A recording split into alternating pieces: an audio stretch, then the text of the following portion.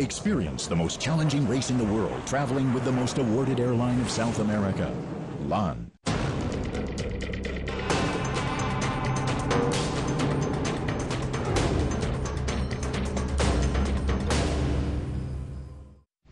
Often the Dakar is contested on the roads, with the drivers battling it out for a place on the podium or a stage win. But sometimes when the race commissioners gather late at night, decisions are made which can change many, many things. And that's exactly what happened on Wednesday night, when the jury decided to modify some of the races' times after a few of them were stranded due to an Argentinian policeman's mistake. This meant stage winner Frans Verhoeven was relieved of his win, as Mark Comer was credited with the best time, thus securing his third consecutive stage win in this edition.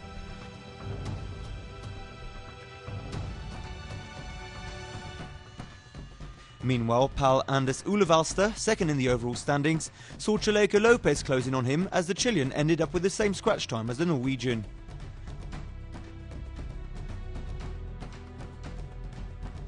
So stage 12 was really all about the fight for second place in the overall standings, and the winner of the day was Lopez.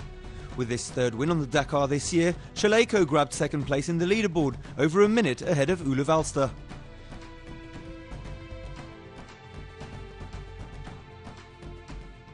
Meanwhile, leader Cyril Despres had a quiet day, taking no risks and making sure he made it to San Rafael in one piece. He still leads the pack by over an hour and is set to collect a third crown in Buenos Aires. In the car category, it's a new story every day. On Wednesday, Carlos Sainz had seen his rival Nasser Al Attiyah close in on him. 476 kilometers later, on Thursday, the Spaniard looked set to claim a much-awaited first win on the Dakar. Last year, stage 12 had been fatal for Sainz, who went off the road. This time around, this stage might be the one which finally crowns the Volkswagen driver, who claimed his second stage win on this 2010 Dakar in San Rafael. Having left San Juan far behind Al Attiyah, El Matador showed some great driving skills to finish ahead of the pack, overtaking Robbie Gordon in the process. Meanwhile, Al Attiyah had started fairly slowly in the midst of Gerlin Chichery and Orlando Terranova, who were the first ones off in the morning. After trailing 4 minutes adrift of Sainz, the Qatari raised the tempo in the final section of the stage to finish 52 seconds behind, leaving him 5 minutes and 20 seconds adrift in the overall standings.